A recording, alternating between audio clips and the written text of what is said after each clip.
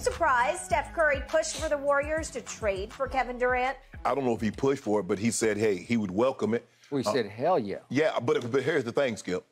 Yes, Steph Curry has 2 more rings than probably that he would have had KD not gone there. He knows that KD makes his job a lot easier, and it greatly increases their chance. Now, they won last year. They're the first or second favorite this year. But if Kevin Durant was on Golden State for the next 3 years, they're going to be the favorite.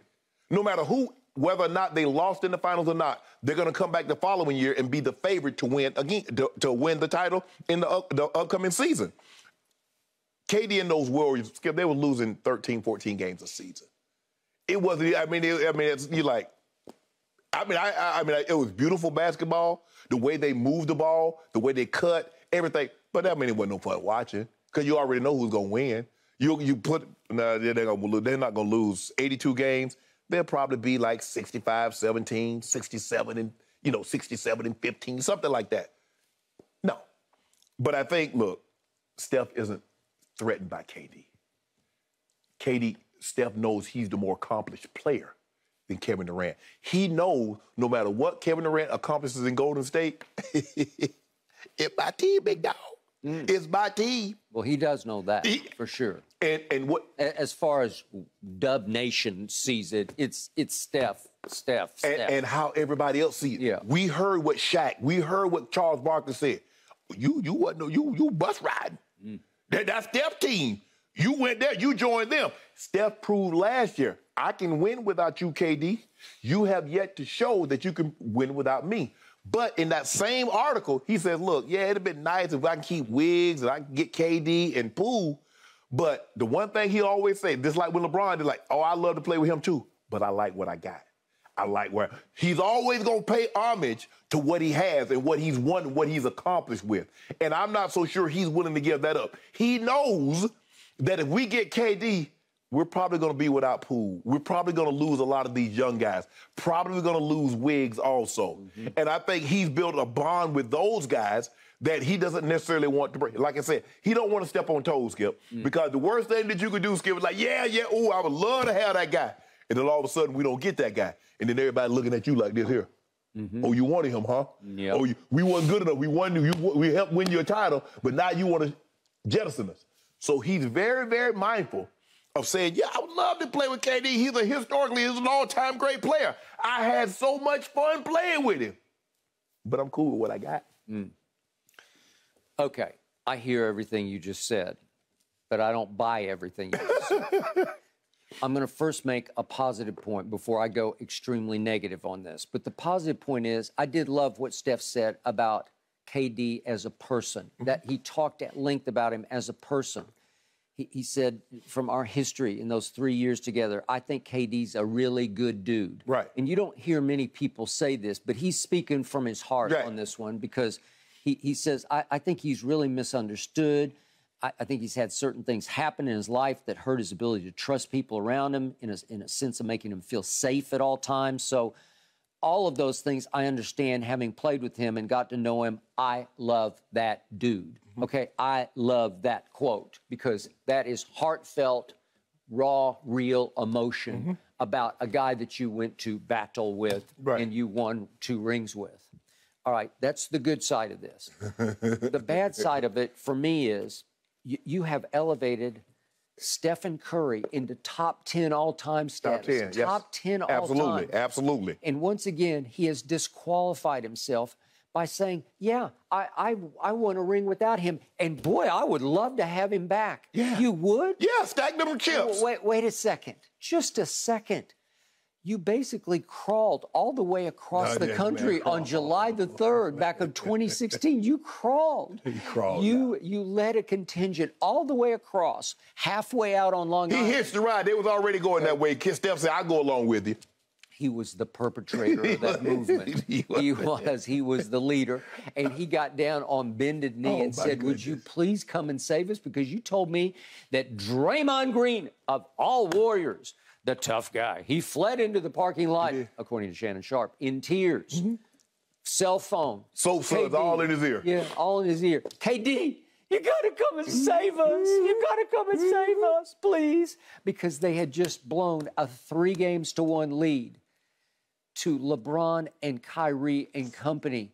And Steph Curry had come up even smaller than he is in those 3 games, especially the 2 at Oracle, because they had game 5 and 7 at home. Yes. In game 7, Steph Curry all-time stunk it up.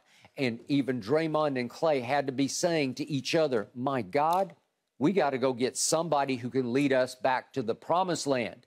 And they went and got the man who, as you correctly pointed out, helped Steph Curry and all the rest win 2 more rings because LeBron was coming back because he was still in the East, still at Cleveland, and he was coming back to the finals 2 more times, and they could just see it happening. They could see what history was going to bring to them. They probably would have swept Golden State with Kyrie, with the way Kyrie had all of a sudden turned the player that he had turned into. Yep.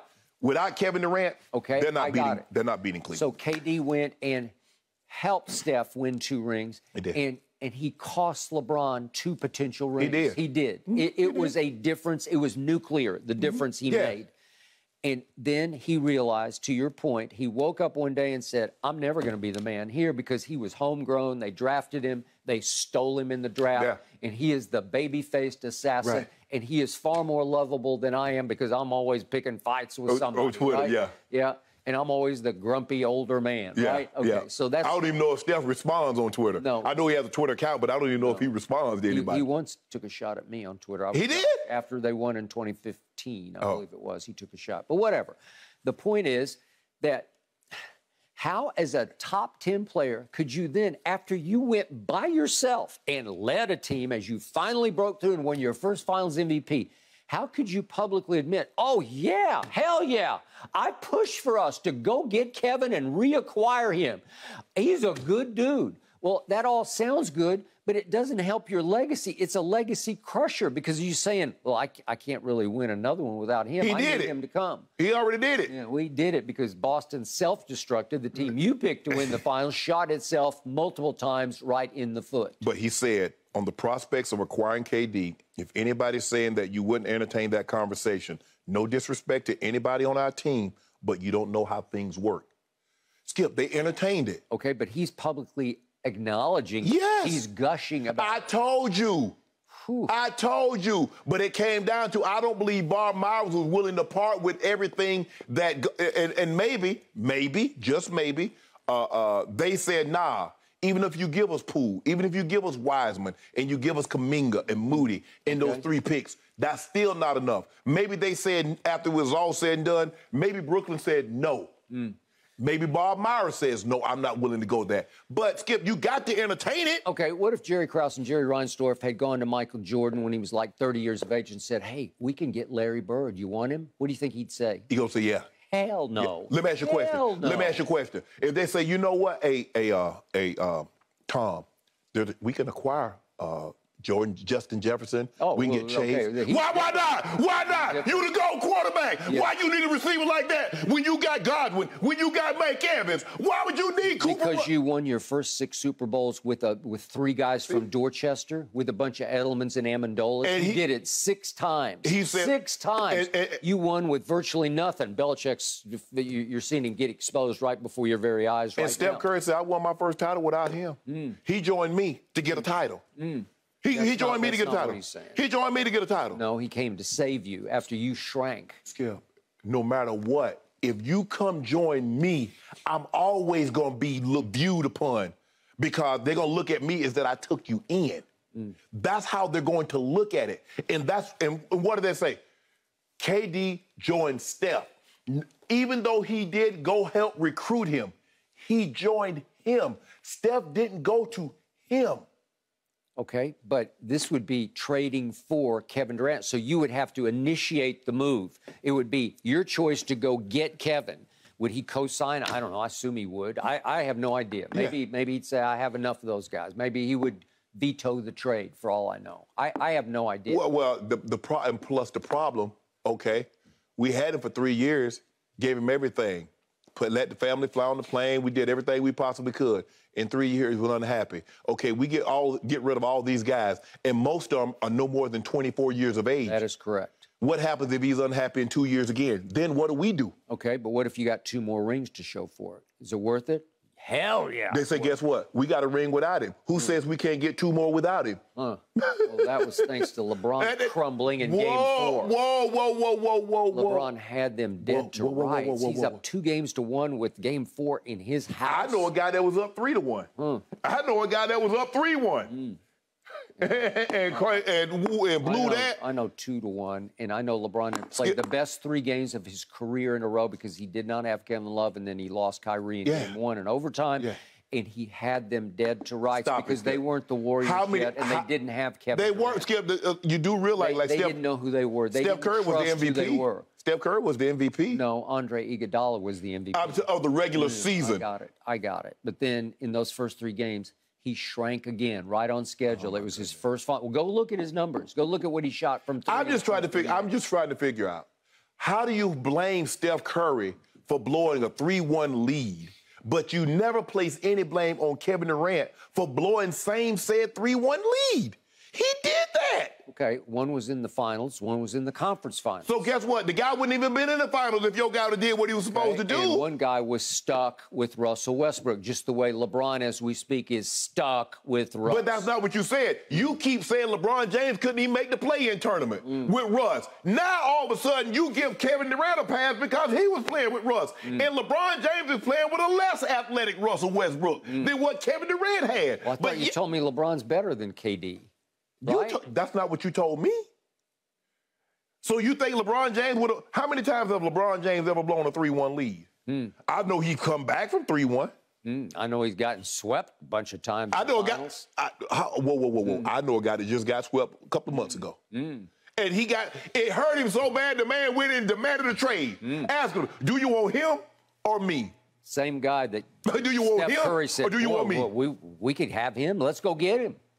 Wow, interesting. But then Steph swam deeper and deeper into deep water, and then he had to walk it all the way back. He said, hey, if we want to run this thing back, I've got complete confidence in my team that we can win it again as constructed. Yes, I believe it. He started to realize, wait a second, I'm sending a message to all those young guys that we'd have to trade all of them to get Kevin Durant. Hey. And he's saying, hell yeah, let's get Man got swept so bad. LeBron James got swept and never demanded a trade. Never demanded a trade. No matter how bad things got, he never demanded a trade. Your guy got swept and played the beautiful ones. Ask Josiah, do you want him or do you want me?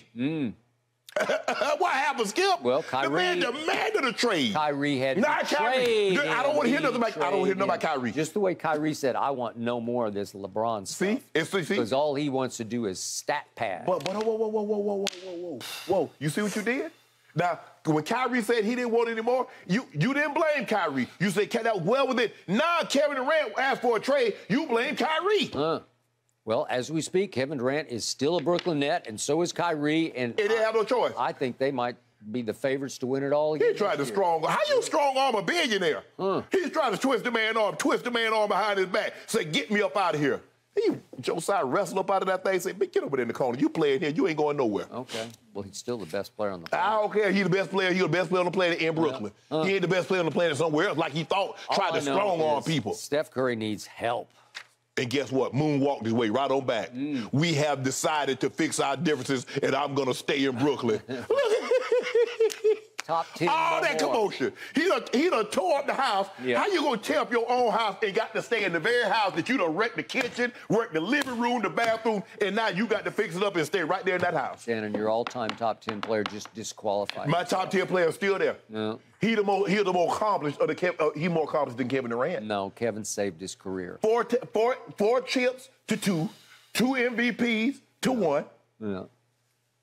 And 1 big 3-1 I got to jump in here, guys. Got to interrupt. And got swept. I can't wait for that Brooklyn Warriors game. That's going to be epic. Thanks for watching, Undisputed fans. Subscribe here to get the very latest from Skip and Shannon. Plus, go watch a few segments from our other shows on FS1.